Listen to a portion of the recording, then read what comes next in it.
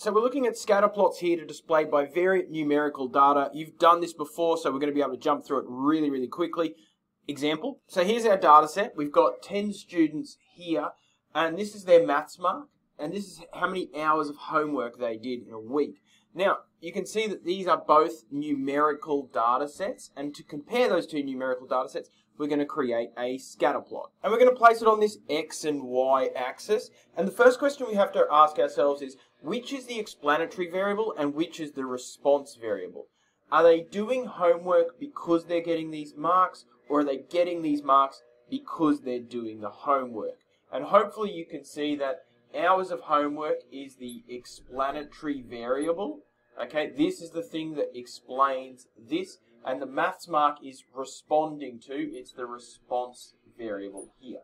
And when it comes to doing our scatter plot, we always put our expected variable on the x-axis, explanatory variable on the x-axis, and we always put our response variable on the y-axis. Very important to make sure that we're doing that right. So now that I've got those labels here, now we need to consider our scale.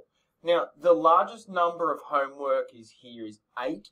So I'm going to split this from 0 to 8 here. Alright, a little bit small, but you can see it. 1, 2, 3, 4, 5, 6, 7, 8. And now I'm going to look at the maths mark. It goes all the way up to 92, so I'm going to go all the way up to 100 here. And the lowest maths mark here is 35. So what I might do is do one of these little squiggly lines here. The little squiggly line means that I'm going to be missing the start. I'm not going to start from 0. I'm going to start from some other number. In this case, I'm going to start from 30 and go 30, 40, 50, 60, 70, 80, 90, 100. So now that we've done that, it's just a matter of placing our dots. So we look at our first student here, 372. So that means they've done 3 hours of homework, and they got a mark of 72. And we just put a dot there. Okay. 92 and 8 hours of work, 92 mark, 8 hours, 92, right over here-ish. Obviously, you'll probably have some graph paper or something so you can be more accurate. I'm going to place one more dot here, 335, 335. Okay. Now you can see these two dots are directly below each other. Doesn't matter. We can put as many directly below each other. We just follow the data, we just fill it all in. Alright, I'm going to keep filling this stuff in.